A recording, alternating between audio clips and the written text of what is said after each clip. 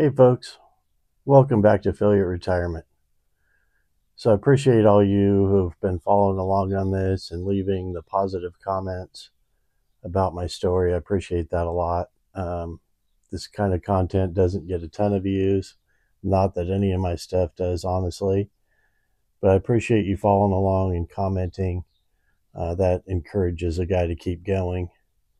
We're in the same location, but because of the remodel, Mrs. Failure's got some of her plants here joining me today. Anyway, one thing I wanted to cover first that I realized after I filmed the last episode and posted it to YouTube that I completely spaced off on back in 2013 when I was still farming, right about the time a little bit before I lost the lease on the first ranch. My sister and I started our nut company. And so we are walnut brokers, essentially. That's the simplest way to put it. There's a video on that about my nut sack that people don't watch because of the name, about my nut sack. But if you want to know more about the walnut company, just go back about a year and look for the video on my nut sack. And just to elaborate on that slightly, if you haven't seen it already, Mrs. Failure keeps my nut sack nailed to the wall of the house. So there's that. Anyway, enough about that. We're here for, I don't know if this will be the final episode, but it's going to be pretty close. Might be. Buckle up, because it's about to get real. This is how Failure came about actually retiring. I'm not going to give you all the information, but I'm going to try to share with you as much as I can. My own kids didn't know most of this information, maybe still don't know some of it.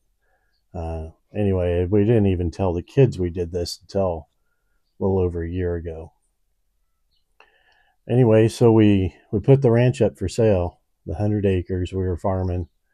We owned it for 3 years and 3 months. And I decided we were literally one bad crop away from losing it all. We'd been watching Dave Ramsey for a little bit. We were right at $1 million in debt. And the whole thing was starting to seem like a house of cards to me. The income taxes were going up rapidly, just because the dollars we were turning in order to support the mortgage payment on that ranch primarily. So anyway, we put it up for sale. I was pretty sure the guy that bought the ranch that I had been leasing previously next door would be very interested in that. So I just casually told the ranch foreman that information one day, that we were going to sell. And the owner of that ranch was calling me or having his people reach out to me like the next morning. So it took about, I don't know, less than a week to hammer out a deal with him. So we sold that 100 acres for not quite, but almost 4.5 times what we had paid for it 3 years earlier. So this is a perfect textbook example of how you don't make money. Great, another flying beast. You don't make money when you sell. You make money when you buy. And that's hard to wrap your mind around sometimes. But the bottom line is we bought that ranch right. Like, I knew it was offered to me at way below market value. I knew certain circumstances, the value of crops, in particular, the value of walnuts at that time, and the guy who bought it from us being a walnut farmer. I knew that that property was nearing the peak value that it was probably ever going to have. And honestly, we sold it in the spring of 2015. And I could make the argument that that ranch hasn't been that valuable since. Anyway, the value of the land, anyway, hasn't been that high per acre since we sold it. It may have been. You could argue it either way. It's beside the point. We sold it for a bunch of money. It was absolutely an out-of-the-park home run for us, life-changing event, obviously. The things that concerned me was it could be exactly like hitting the lotto. And that frequently ends up in horrible failure. And I didn't want that at all. But the part where I was completely unprepared, I had no idea what I was going to do with the money.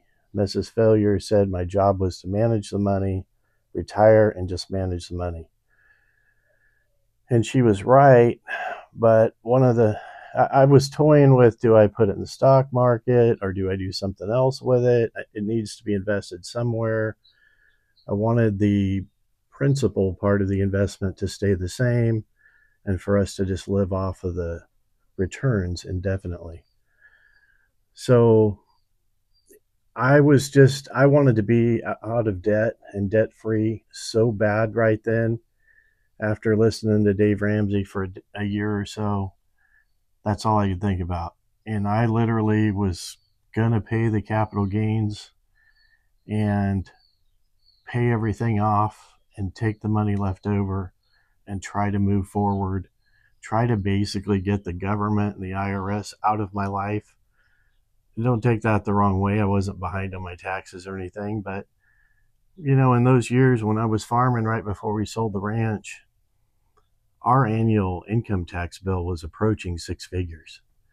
And that was very painful. But a lot of it was the self-employment tax, right? It was being self-employed. You're paying both sides of that. And, the effective tax rate we had on our income was unreal. It was way up at over 40%. It's crazy. I felt like everything I did was for the government, and they were just making way more money than I was, quite frankly. So that was part of the deal. I was on this hamster wheel of debt and taxes, and I was just over it. So we sold. I should have fly sprayed or something. Anyway, this is where two of my friends stepped up. Paying that capital gains, that was going to be like a 7-figure tax bill all by itself. But I was willing to pay it. And so first, my friend Mike, I called him, and I actually hadn't even talked to him in a number of years, but we were friends from way, way back. And I said, what would you do here? And he said, oh, no, you have to do a 1031 exchange. Got to do a 1031 exchange. Keep that money working for you is one of the memorable things he said. He actually said, if you send, just to pick a figure here, if you send the government $1 million in tax money, that will be gone by breakfast the next day. The way the government goes through money, it'll be gone. It won't even be a blip on their radar. It won't move their needle, but it does move the needle for you. He said, you earned that money. You worked very, very hard for that money.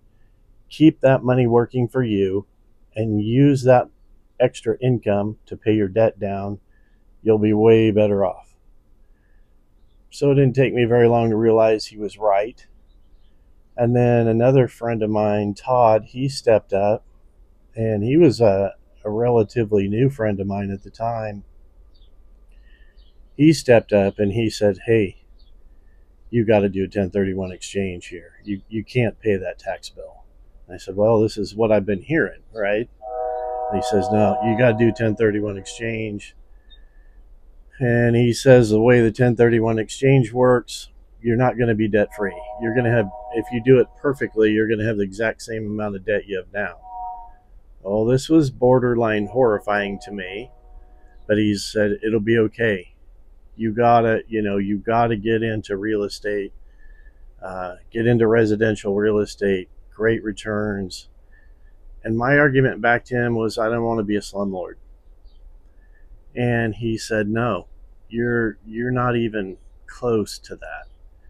He said, you can buy nice real estate and it's relatively trouble-free. And I said, well, I don't know anything about it. I don't know how to be a landlord. I don't know that I have time to pay attention to that. And he said, no. He said, you need to hire a property manager. I know some people. I'll hook you up with them. And he said, they'll take all the phone calls. You just do what you do well. You keep farming. You do whatever you want to do and that you do well already. And you let the property manager. Hiccup. memory filled up again. I'm working on it. Anyway, not 100% sure where I left off, but Todd told me to hire a property manager. Sorry, it's like 100 degrees out here, a little sweaty. He told me to hire a property manager. He hooked me up with one. He said, well worth the money. You won't get the calls. That's their job. They take them. They know market value. They know how to background check tenants. It's just well worth it. I had a meeting with them, talked to them. Everything they said made sense. They were nice people. So we ended up, what we did, and this is part of what the kids didn't even know, we did do a 1031 exchange. We didn't do it perfectly, but we did it good enough. Like, it's a hindsight 2020 thing. A couple of moves we could have done a little better, but it was good enough, believe me. Did a 1031 exchange, bought some residential real estate for rentals. No, we're not slumlords. Fact of the matter is, this house here that we're living in, that I did the video on the other day, it was built in 1973. This is the oldest home that we own by like 2 to 3 decades, depending on the home. Our place in the mountains, same thing. It was also built in, I think, 74, 75. Second oldest home we live in, or that we own. Mrs. Failure gets weird joy out of telling people that we live in the worst home we own, and quite honestly, she's not wrong. This is just the lifestyle we were accustomed to. And so one of my biggest fears in this whole process was lifestyle creep. Like, I didn't want, like a lottery winner, to let the lifestyle creep eat up that income stream. But with the rentals, it's passive income, so that puts us in a way better tax situation with the IRS. The income from the rentals generates roughly the same amount of income that I made while I was farming, and there's no risk. At least, yes, there's risk with rental properties. There always is. What I'm saying is the risk of farming, of planting a crop and hoping that it grows and hoping you can sell it when it's harvested, is so much higher than counting on somebody to write you a rent check every month. So much higher. The onions I grew, for example, it cost anywhere from $8,000 to $10,000 per acre to grow onions for seed. The reason for the variation is rains and fungicide. If you got an extra rain, had to put on a couple extra fungicides, you're at 10,000 an acre instead of 8. Try growing 8 acres of those and cash flowing that out of your pocket. That's what we were doing. Anyway, and that's just 8 acres. We were at that time, we were growing like 150 acres of row crops, and that's 8 acres of it. So what we were doing was so risky. Everything about what we did was so risky. But there's a saying, with big risk comes big reward, and that's exactly what happened here. We took a huge risk buying that ranch, and we sold it and got a huge reward. And now the way Failure can be retired is we have this steady monthly income that changes very little. There's little, different maintenance every month and stuff. Things happen. It's just like your own home on scale, right? Things happen. So the income changes a little bit every month, but not enough to really move the needle, honestly. One of my other concerns was, and one of the reasons we didn't tell anybody, we said next to nothing to our friends. Some of my friends will watch this and be finding this out literally for the first time on YouTube. Some of them know some of them know bits and pieces. But we didn't want our life to change, right? We didn't want to go out and find different friends, or we just didn't want anything to change. We wanted our lives to stay exactly how it was. and we didn't want anybody trying to, find a cheap place to rent because they were jammed up. We didn't want any of that. We just didn't see the need for anybody to know. And it's really is very much still that way. That's why I'm not given any more particulars than I'm given. And we do still have every friend that we had in 2015. I believe we're still friends with those people today. I think I'm so thankful for them every day. Anyway, so that's how a guy came to be retired. And then the reason he failed at retirement is, number one, I figured out work is kind of my jam. I like making money. I'm not going to lie about it. It's always been a thing with me. But then again, we were still pretty close to $1 million in debt, and we had to get that paid off. And, I just realized early on, we could do it in baby steps by taking the monthly rent checks, taking out the bare minimum we need to live, paying down the debt with the rest. We were going to get there.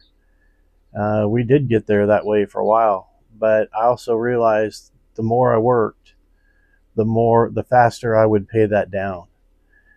And so I just went out and just did all the work I could find. I didn't get a job. That's not what retirement was for me. Retirement for me was, at that point, was being able to pick and choose what I did. And so that's exactly what I did. If an opportunity came along, I didn't like the looks of it, I just said no. And it wasn't like I had to get up at 6 o'clock every morning and head to the ranch and start working like I had been doing for a number of years. That just wasn't a thing anymore. I would just stay home, work in my office, make phone calls, pay bills, because I still had a ton of bills to pay. And I just, invoice people for the work I did. That took a lot of my time. And then it's only been, in the last few years, over time, we paid off more and more of that debt, less mortgage bills coming in, less other bills coming in. And that has freed up my time finally. But doing all that work, and we had a couple other things happen that probably moved it up several years, moved the debt-free piece up several years, but we already had it dialed. We were on our way to being debt-free already. Anyway, I think this video is long enough. I'm probably going to think of a few more things and do a short follow-up probably. I don't know when that'll be. We're spending more time in the mountains. It's hot outside. The contractors are working here. I can't film while they're working. It's just way too much noise. Anyway, I appreciate you guys watching. Thank you very much. And we'll see you next time on Failure at Retirement. Have a good day.